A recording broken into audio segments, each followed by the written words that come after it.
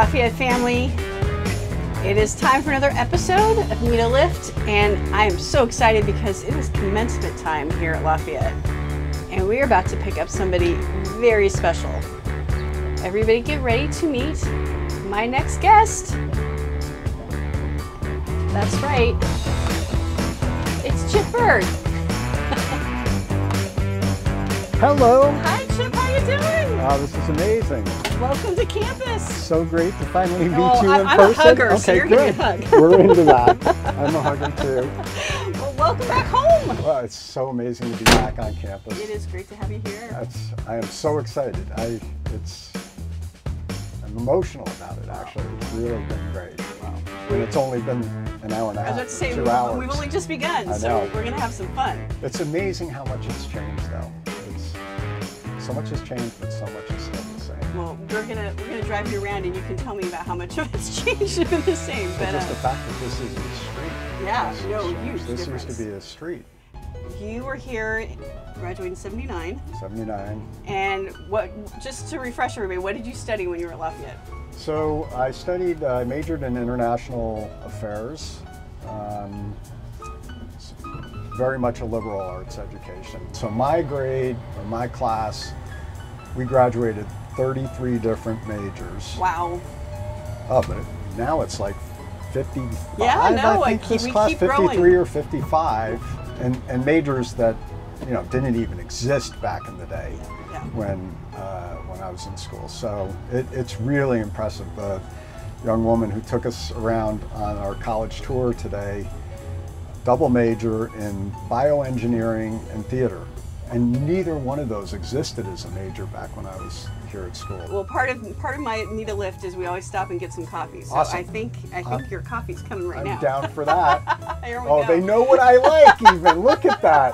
Let me guess. 4 shots of espresso, half cap with Splenda. Exactly. There you go. Unbelievable. Thank you very much. Thank you. Good to see you. All right. That's well, cheers. awesome. Cheers. Welcome home. Thank you very much. All right. It's so great to be home.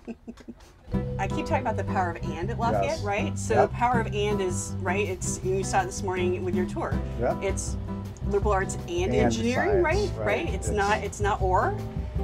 It's education and athletics. You got it. It is Bingo. it is and classroom and social activities. You got it. And it's campus and community, right? Right. So the idea that we're separate from Easton is just not true. We're profoundly part of Easton. Part of Easton. And Easton needs to be lifted up just as we need to lift up the college. So I'm very excited about reimagining McCartney and some of these areas that felt like boundaries.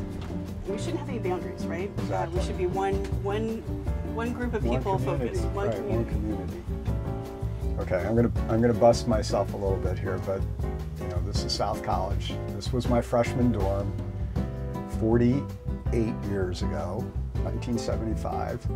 I was on the 3rd floor on the other side of the building, on the back side of the building, but one day in the fall of my freshman year, somebody bought some surgical tubing and we created, I think, the world's largest slingshot, and we were firing water balloons off of this roof over the geology building all the way to the quad. We were also firing over the chapel. It was hysterical. That's impressive. Well, so What's amazing is we didn't get caught. We didn't get in trouble. We got away with it. That's what's amazing. Well, so one of the things that we do every episode, I'm sure you are ready for this one, because I know that you're somebody that can take all sorts of interesting questions. So here we go. Ready for our little speed round here? Sure. All right. So your favorite word is? Discipline. Nice word. That's actually a really powerful word. Okay. Favorite song? Okay. Favorite movie is Top Gun. Okay. Favorite song. There's about to be another one too, I know, right? coming out this summer. All right. Postponed for 2 years because of COVID. But my favorite song is a song from that movie called "Playing with the Boys." Yes, the volleyball scene. And it is, Isn't it? yes, Yes. it is the volleyball scene. It's a Kenny Loggins song. I'm dating myself. I'm dating But, myself too. But every year they have Fleet Week in San Francisco, and the Blue Angels come. And when they come, they practice for 2 days right outside of my office. And I just crank that song over and over and It's an over awesome again. song. I'm loving these answers, Chip.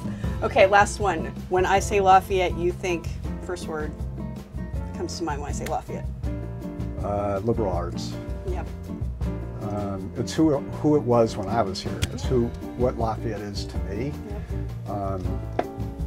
Amazing education, lifelong learning, fond memories.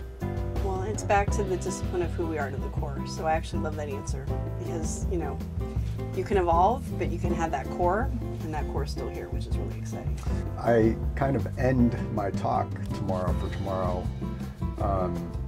talking about don't forget Lafayette, because the longer I've been away from it, the more I realized the impact that it had on my life. I didn't fully appreciate it when I graduated, and the further removed from it I've been, the more I realize how much of an impact it had, and the more I want to give back and make a difference, and, you know, help propel the school to the next level of greatness. And for the young generation today, they want to work at a place that shares their values, you know, so they're looking for a real alignment between their personal values and wherever they're going to wind up, you know, committing themselves from a career standpoint. And to prepare them for that, giving them experiences is everything, you know.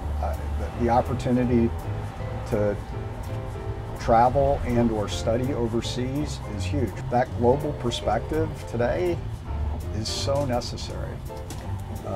When I went to school, my class, we had 10 international students. Wow. Wow. This graduating class, there were people from 53 different countries. That's right. That's right. So, you know, almost by definition, people have gone to school the last 4 years and very likely have friends who grew up in a completely different world and environment than they did. That's right. And that diversity is in itself an experience. Well, it makes our classrooms stronger, right? It makes our labs stronger. Totally. I say a diverse organization will outcompete a homogenous one every single day.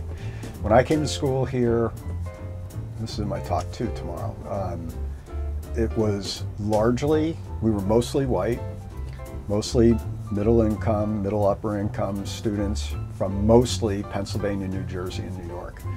And 10 international students, as I said. Now, I think it's 43 states, 53 countries. It's like the United Nations here almost. And that diversity makes this school a better place.